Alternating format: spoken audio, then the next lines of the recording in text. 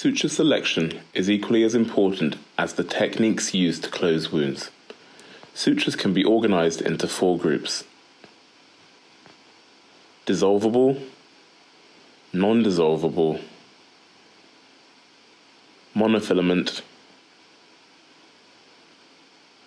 and braided.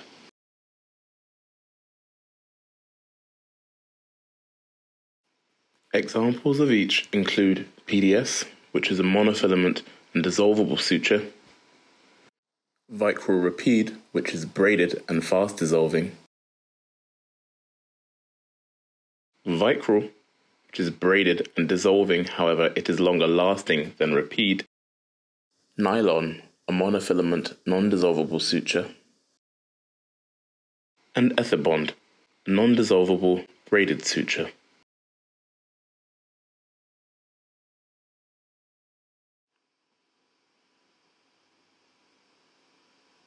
There are a number of considerations to contemplate when closing traumatic wounds.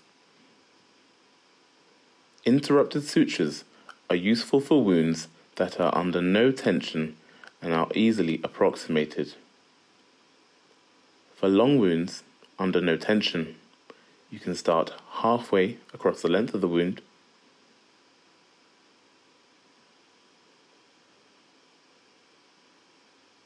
and continue to divide it into further halves until the wound is closed.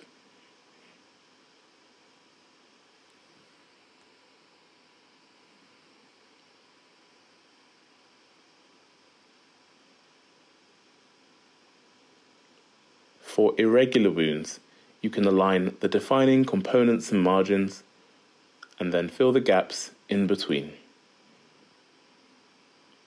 In all wounds, you are aiming for opposition of dermis to dermis and epidermis to epidermis.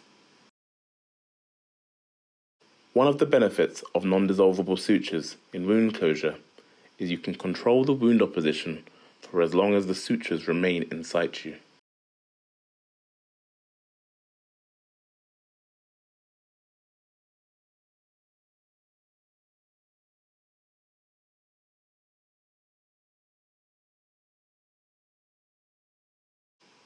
In this way, you can remove some sutures slightly later if parts of it require extra support, such as over joints, convex surfaces,